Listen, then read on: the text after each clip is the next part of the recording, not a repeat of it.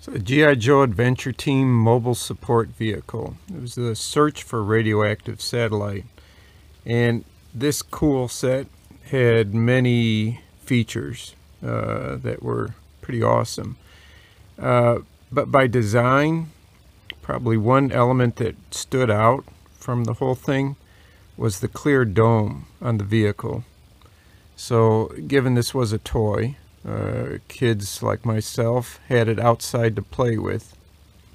And those plastic domes took a beating on cement driveways, gravel, just from dirt and rocks and everything else. So this dome isn't too bad. There are some deep scratches and nicks from sliding on cement driveways, and that I know going into this I won't be able to get those out. They're just too deep. But there are so many fine scratches. There's dull spots, even this odd brown spot. I can't seem to figure out if it's on the inside or outside. It's not cleaning off, but I'm going to be working on those to lighten those up and lessen the severity.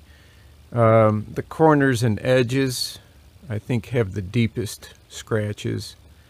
There's scratches on the inside, though not as many. But there is this dullness to the surface, just all over, inside and outside of this plastic dome.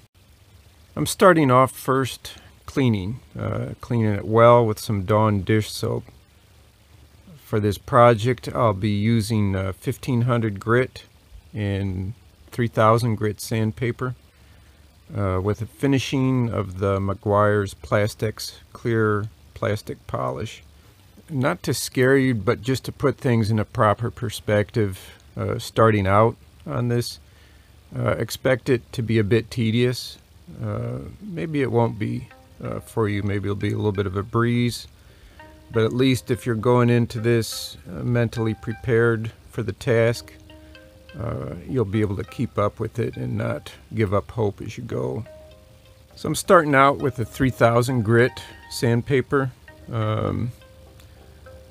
One other important thing again is to make sure you're wearing your dust mask so you're not inhaling any of the fine particles here while you're sanding.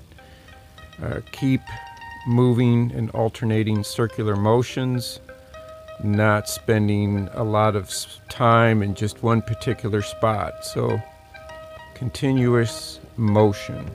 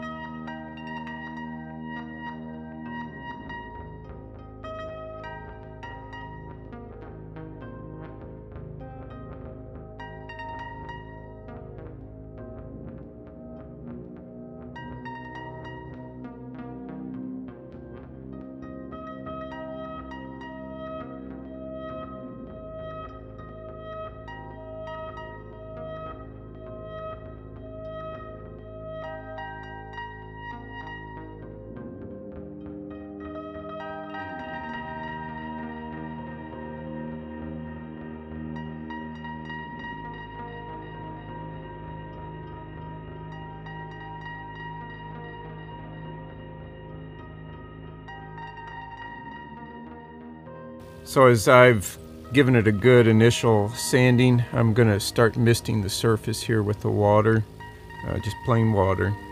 and it's going to help with the sanding. It kind of glides better along the surface. It's smoothing out some of these patches, and it also helps to keep the dust particles down from out of the air.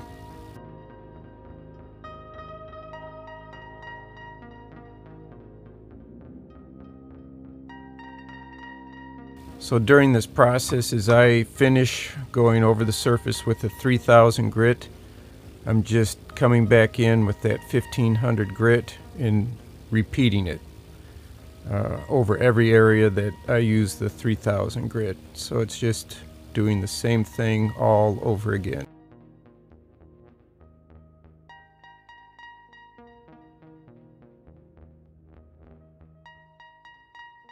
I've sanded the surface and the inside of the dome, so I'm going back in for one final time, work on some of the remaining spots that are stubborn, like this brown spot on there. So after all the sanding is done, I'm moving on to apply the clear plastic polish. I'm putting it on with a soft cloth, and just like the sanding, using the small circular motions to apply it.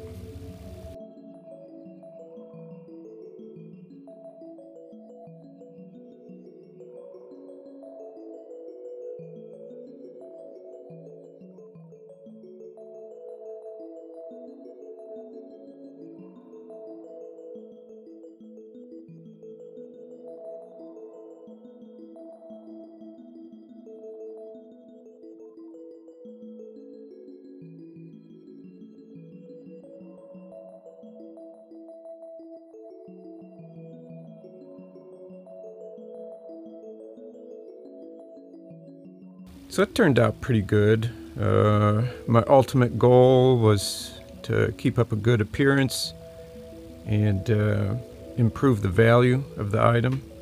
And I think I was able to accomplish both. The good thing about this process is if I feel like I have a spot or an area that I've missed, or I want to try to improve on it, it's an easy process now just to repeat those steps in those areas.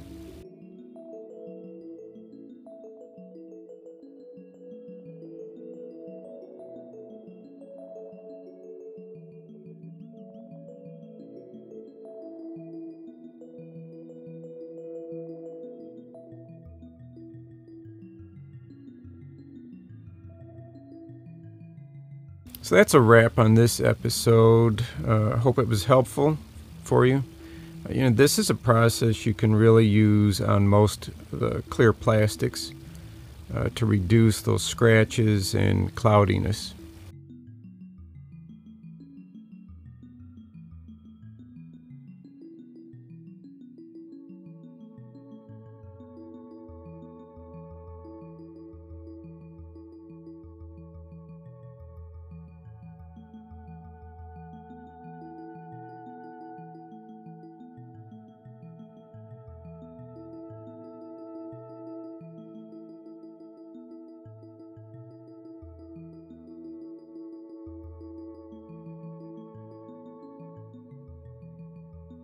A couple of the guys checking out the restored dome on the vehicle, ready for a hot test.